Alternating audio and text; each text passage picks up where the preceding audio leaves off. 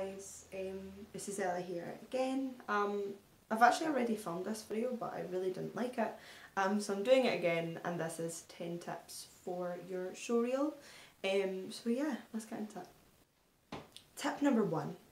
What kind of actor do you want to be, and do you think your current showreel or the showreel that you're currently making adequately represents that? Now what I mean by that is that your showreel should not only just demonstrate you acting, but it should really demonstrate the kind of roles you want to play.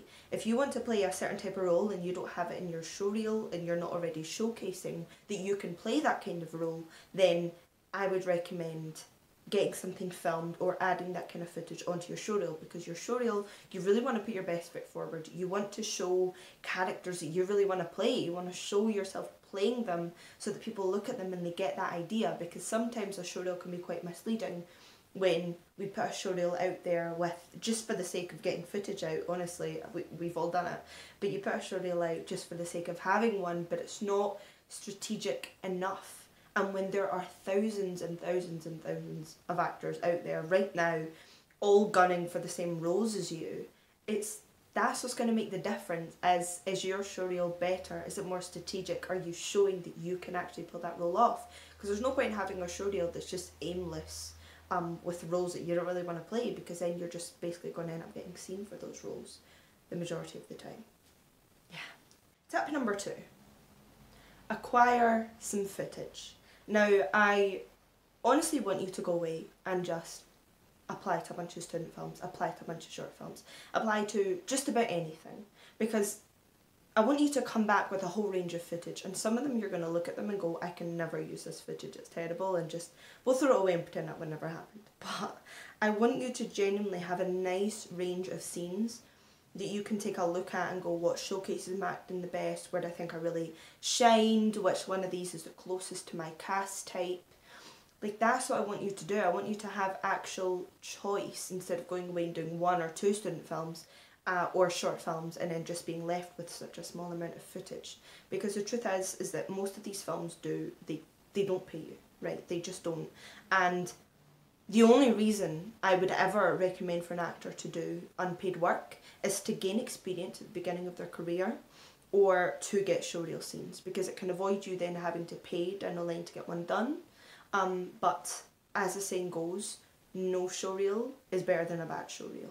So once you get the footage back, if none of it really speaks to you or none of it's good enough, just scrap it and try again, because you do not want a bad showreel going out there of you. Tip number 3. Do you have friends knowing about you that work in the industry? Do you have a friend that's a director? Do you have a friend that likes writing? Do you have a friend that's got a great camera and loves using it?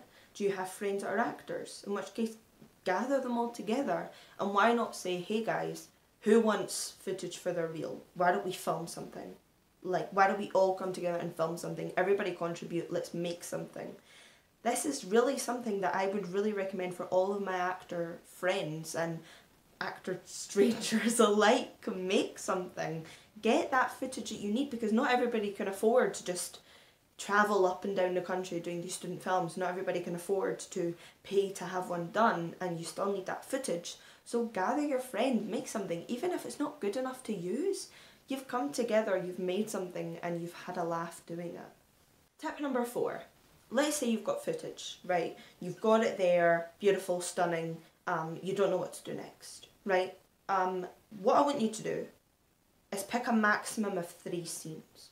No more than 3 scenes should be in your showreel, and I mean that is the absolute maximum, because the minute you start going over that and you start making your showreel more choppy, whoever's watching it is kind of going to lose interest, because they want to be just zapped into you and your performance with as little distractions as possible. So stick to the best 3 scenes, and if you've got less than 3, perfect.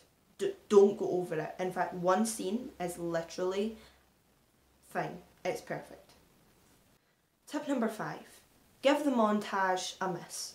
Now, I know how cool it can look, right? When you click on like somebody's showreel and you see like this 30-second montage with music, and they're like beating each other up, and then there's a wee clip of them crying. I'm sure most of you know this will know what I'm talking about, and if you don't, it's okay, it's fine. But usually a lot of actors add this 30-second odd montage at the beginning, just showing off some of their skills, and it's great and it looks cool. But you know what? I've never once met a casting director that told me they liked it.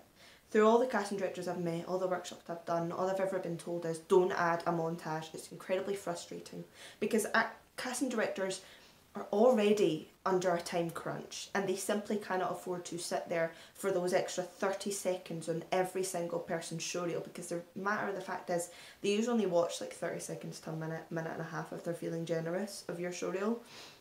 So give it a miss, because ultimately you're going to get a little tick in their good books for not making them sit through a montage. So take out the high speed, you know, beating people up, crying, emotional breakdowns, yada yada. Take all that out. Take out the music and just literally start with your slate, with your showreel, your agent's details, your details, emails, blah blah blah blah. I'll go over this in another tip, but literally just the slate, straight into your scenes, ending slate. That's it.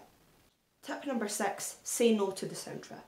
Now, what I mean by this is casting directors don't like watching a showreel and you having added all this music on top that wasn't previously there. If a scene in your showreel has music in it, just naturally, that's fine. But don't overlap your showreel with music. It doesn't need a soundtrack. If anything, casting directors tend to find it incredibly distracting because they just want to hear you, your tonality, your voice, the breathing, the pitch, this and that. They want to see you using your skills. They don't want to see this scene that looks like a music video. Your showreel should not look like a music video. It should literally just be the scenes on their own with your slate. That is it. Tip number 7. This is just a quick one. But remember the slate at the beginning, the slate at the end.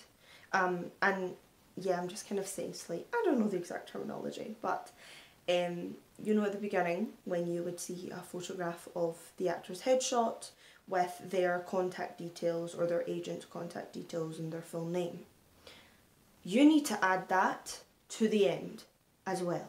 Here's why.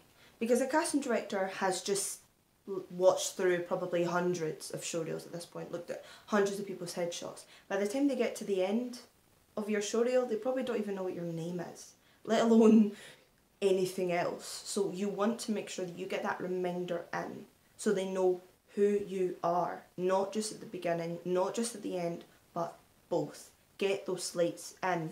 Full name, first, last name, headshot, at least one. Make it big, make it bold. They want to know what you look like. They want to be able to recognise you, because let's say you're not right for that part, but there could be another part down the line, and by just reminding them what you look like with that headshot, beginning, end, you've got more of a chance that they're going to look at that and go, oh, I remember their showreel actually, I think they'd be good for this, and that could bag you a whole other audition.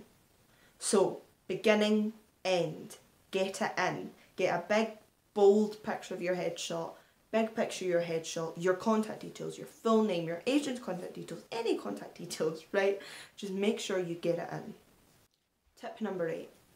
Your showreel should be a maximum of 2 minutes and a half. I'm going to say that again.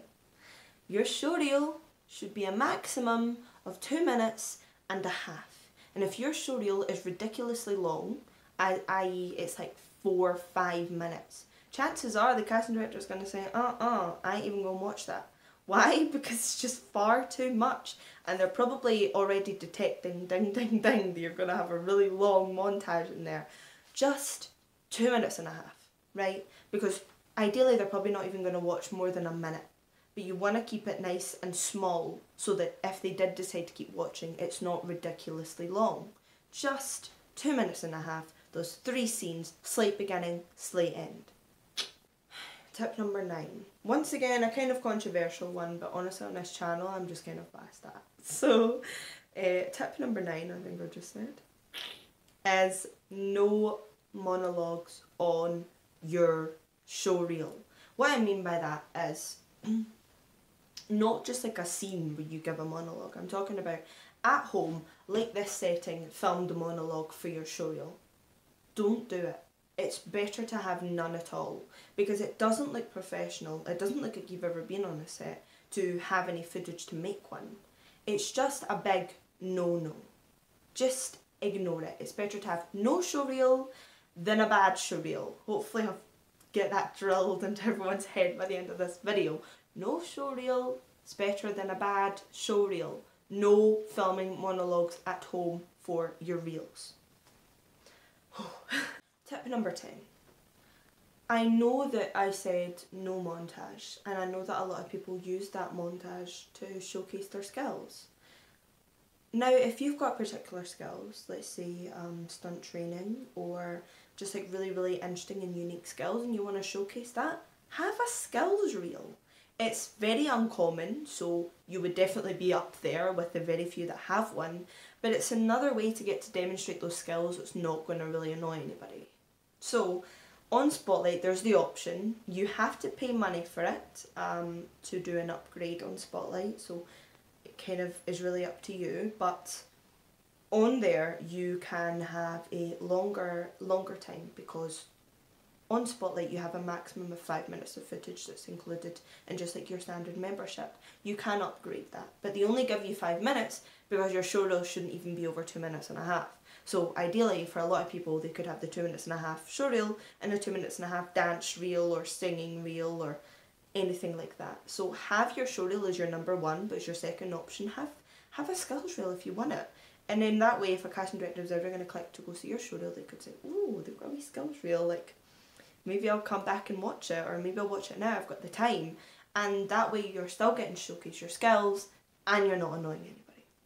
Alright guys, so those were 10 showreel tips. Thank you so much for coming along and watching. As always, if you do have a video suggestion, just let me know in my DMs, down below in the comments. I have got a full list going on right now that I'm trying to work through, slowly but surely, but I am still taking suggestions, so if there's anything you want me to film, just let me know and I'll get it done. So yes, have a lovely one and I'll see you all later. Bye.